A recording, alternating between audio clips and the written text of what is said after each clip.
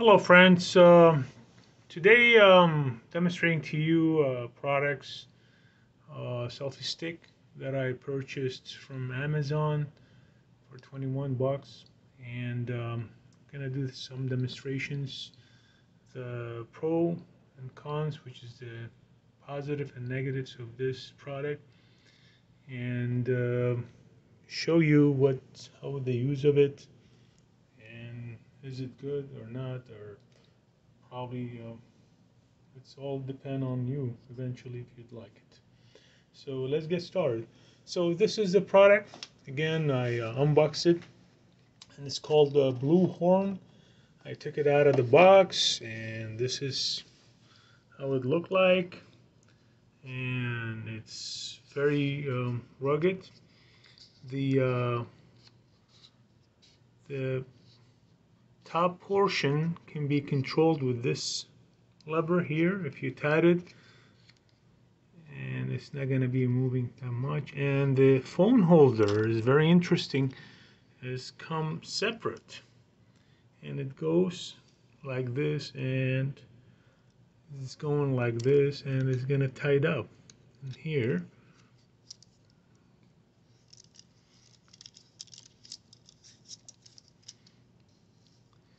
And this is the way they design it. And even the holder, it's not like one of these springy.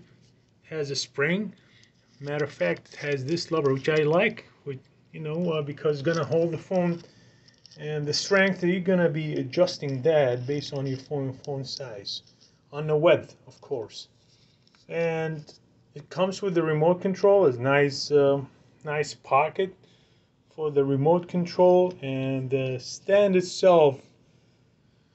The bottoms are like a rubber thing, so it's gonna will sit firm on the on the on the desk or anywhere you prefer, as you can see. And I will show you in a minute how it's gonna be connecting eventually. And again, it's made of plastic. It's very good, very durable, and it looks solid. Can extend almost are exactly saying here. You bring it here, the specs up to 40-inch, as you can see, different length, and all the way. You can hold it here and do the video shooting or such. But I will explain to you what's again the negative and positive side of this regarding the remote. Again, it comes with the manual, show how you connect the remote controls to the Android device as usual, and the iOS iPhone, and some instructions. This is just a basic 2-page small pages of instructions here. So let's get started. How to connect this. Oh, by the way, it comes with a charger, and let me show you how to also, before we start, I forgot to tell you how to remove this remote control. So it has a little notch here. You're gonna go with your finger a little bit, and it's gonna pull up. And the sleeve is made of plastics, where the remote control sits. Very nice. And by the way, this remote control, it has a on and off battery, and it has a charger. It's like has a miniature battery inside. Folks, friends, my recommendation, my suggestions to you: do not open this. The battery, it goes almost for years, because it has a little lithium batteries inside, like same as the phones. One, you don't need to charge it, and you don't need to replace it. It can be charged, and can be plugged in to any USB to can be plugged into any USB, like this way. Not sure if this USB is active because I didn't connect it to the phone. As you can see, it can plugged in here, and this part goes, and you plug it in here. Again, the phone, and I'll demonstrate it some other place for you. Just stay put. How to connect this charger to this remote. So folks, this is the computer I have, and I'm plugging this to the side of the computer, as you can see.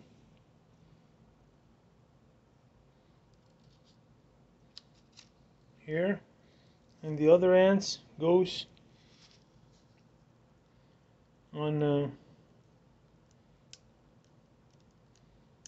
remote, and it's gonna lit up, and it's gonna start charging, and it's gonna stay on until it's charged fully. The light's gonna go off by itself. This is the method of charging. Again, you can plug it to any computer or any output that has a USB outlet, has a USB, and then you can charge it that way.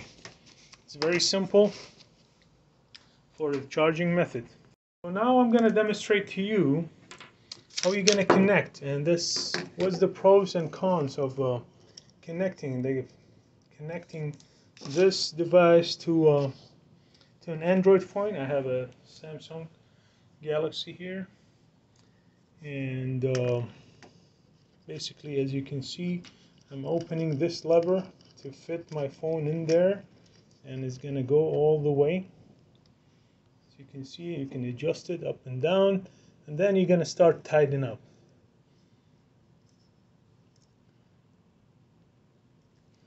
And this is the way it's gonna sit. And if you feel like this is very loose, always, again, you can tighten it with this area, and it's very versatile, and you can do a lot of things with it. And this is the way it's gonna be working. So I'll go ahead demonstrate for you, and I'm gonna lose this, and it's gonna be removed, plugged in this way, tight, and it's gonna be tied up,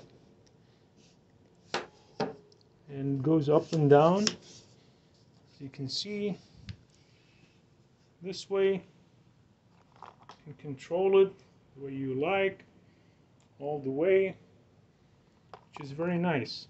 So now I'm going to demonstrate to you how to connect the remote control, to this Android device. So basically, first of all, you have to make sure this is on. It just has an on and off button on the remote itself.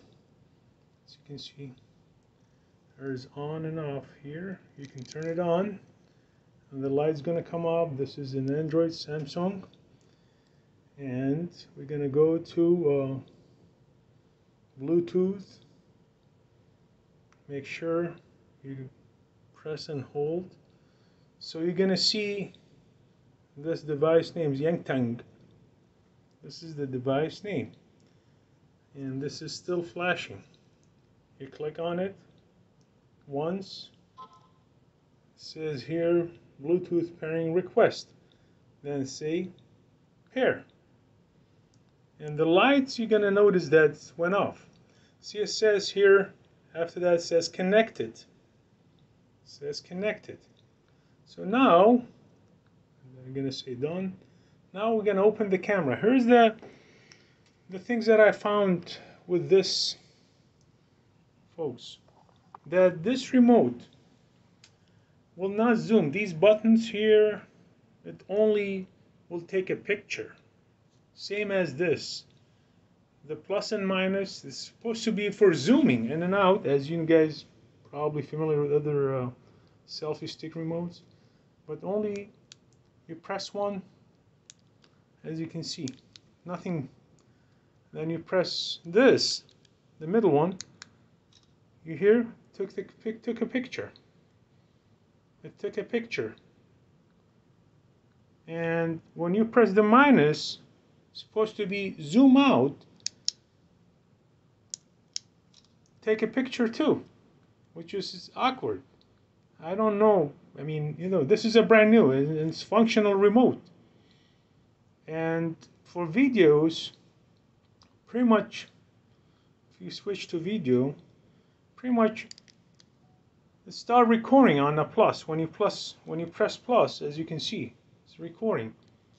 And you press it again, stop the recording. And you press minus, start recording again. So all the buttons pretty much they does the same thing, which is awkward. I don't know if this is the way they design it. What I know is when you press, well, I'm gonna stop the recording. Didn't stop. I press it again, stopped. What I know about these things, when you press this plus or minus, this is gonna zoom you in and out, and then you select this to start the recording. Not on this remote. I don't know if it doesn't work. That's the negative side. I see it on these things. However, this is the way it's gonna be demonstrated on the Android phone. Let me do it on the iOS iPhone. Just stay put, please. Okay, guys. I have an iPhone here. Again, we're gonna snug it in here, make sure it's tied up and everything. And as you can see, this is off now. This is off, and I'm gonna put it on. It's gonna start flashing. I'm gonna get this Bluetooth on.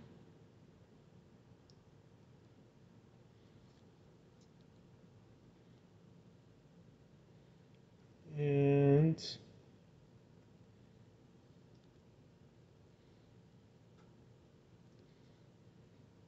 demonstrate to you Bluetooth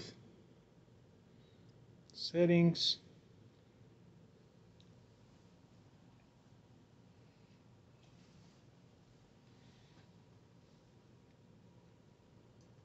Gonna start looking for the device.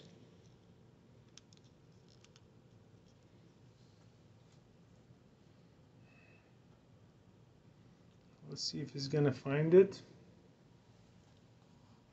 Okay, folks, as you can see, it's still flashing. I found the device here. You click on it, and it's gonna say pair, and it's gonna say connected successfully. The lights here on the remote went off. So again, the camera part of it, as you can see, I demonstrated it to you earlier on the Android, same on the iPhone here. It takes picture when you press the plus sign. Only take picture, which is, it's not the way I think is designed. You press again the minus here, minus, as you can see, it took picture again, and nothing else. Even if you press the buttons for the camera, takes pictures. So all these buttons look like does the same thing. So that's, I don't know, it's not right, I believe. So again, the selfie sticks itself, the product itself, the manufacturer of this, it's very good, it's very durable, the packaging is nice, and it has a lot of features, as you can see. and extends a lot, but the remote control part of it, friends, is not, I don't recommend it. Again, this is a good product, and I think it's overpriced for this. So that's all what I have for this product. This is the remote control, and again, do not open this. The batteries inside, it's like a lithium, chargeable. You don't need to have it replaced. So that's all what I have. So friends, let me know in your comments any questions, if you have any thoughts about this product. I believe this product is decent, but this overpriced. Again, this is what I have on. That's what is listed on Amazon. But I really do recommend it, but not too much. And again, for the price is too much. So let me know, friends. And always I appreciate your likes and subscribes, please. And thank you for watching. Have a great day.